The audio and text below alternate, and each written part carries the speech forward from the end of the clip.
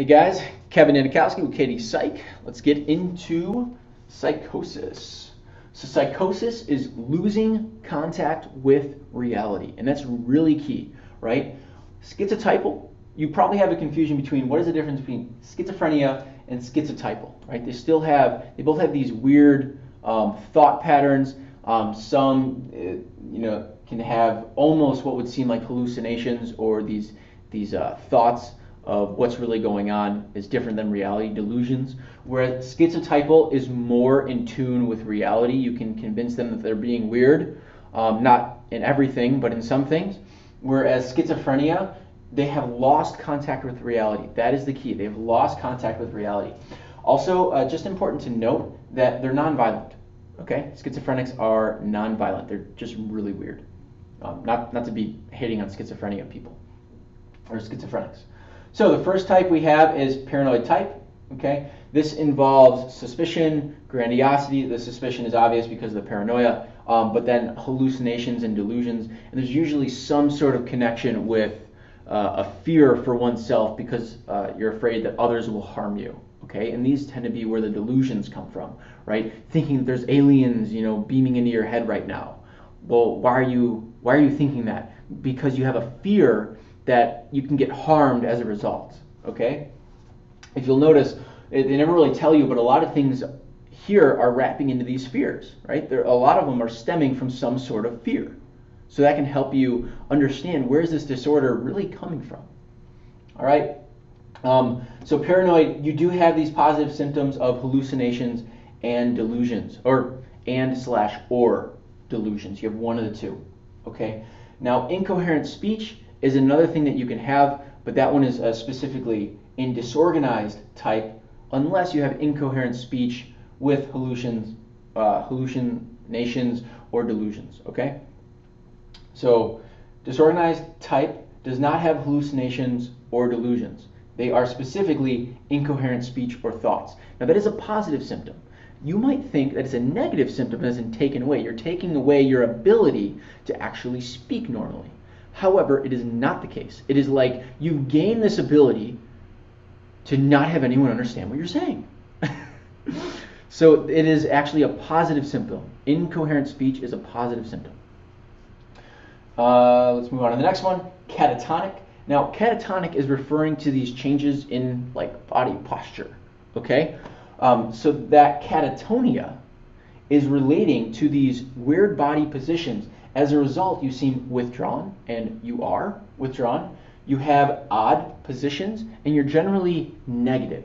And there's actually studies that have been done to show that if you have a more, what's the word that I should be using? Open sort of body posture, that your mood peaks, your testosterone increases, your estrogen reduces. This is both the same for girls and guys, just the proportions are different. And as a result, you become happier, whereas the opposite is true when you do this. And it does depend a little bit on culture. Japanese are slightly different. But what I'm getting at is catatonic patients, and that mnemonic is really just understanding what the word catatonia is relating to. But that catatonic patient is in this weird body position all the time. And when they're like that, they actually are hurting the hormones which would normally make them happy, because you just having a smile on your face can increase those happiness hormones such as dopamine, serotonin, etc. Anyways, let's move on. Undifferentiated, pretty much what you'd expect. Non-specific type, we don't really know where they exactly fit. Okay? A residual is when you've been diagnosed with it before, you had positive symptoms, and by the way, in the medical field, an abbreviation for symptoms is SX, but if you are actually typing it out or whatever into charts, some hospitals are okay with it, some aren't, some doctors are okay with it, some aren't, so abbreviate where you want, but I like to use the abbreviation. So no current symptoms, but you are apathetic and lethargic. Okay, now that is not a positive symptom. It is considered a negative symptom, so I guess you can't say no current symptoms. I was really referring to no positive current symptoms, okay? But you do have that apathy and lethargy. Now let's just go quickly into the symptoms. So delusions is one, again, thinking that things are going on that really aren't. You're imagining a different reality. different reality. Whereas hallucinations are you're actually seeing it.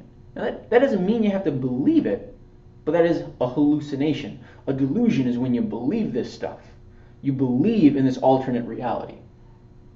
Hallucination. Speech problems is relating to that incoherent speech, and incoherent thoughts can cause that incoherent speech. Disorganized / catatonic behaviors, again, that's referring to that weird like body posture stuff. Echopraxia.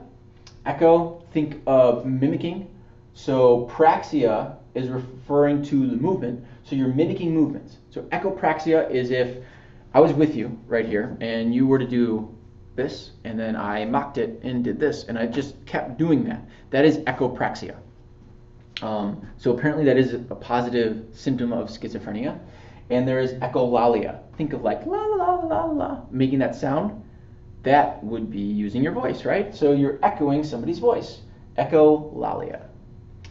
And negative symptoms, flat affect. If you didn't know, affect refers to your emotion, but you should know that by now if you're on this video. Flat is no emotion. Apathy, you don't care about things. Okay, you're apathetic. Lethargy is down to the bottom, which is you have no motivation to do anything. And then withdrawn, you're withdrawn from society. Okay, so these people, remember that they all have a loss of contact with reality. That is key. Don't forget it. I'll see you in the next episode.